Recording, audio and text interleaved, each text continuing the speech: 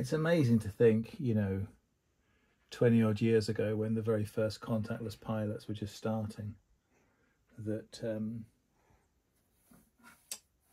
that was the very that was the very dawn of a real shift in payment behaviour. I've just been to, oh God, where have I been? Malaysia, Singapore, Australia, New Zealand, Austria.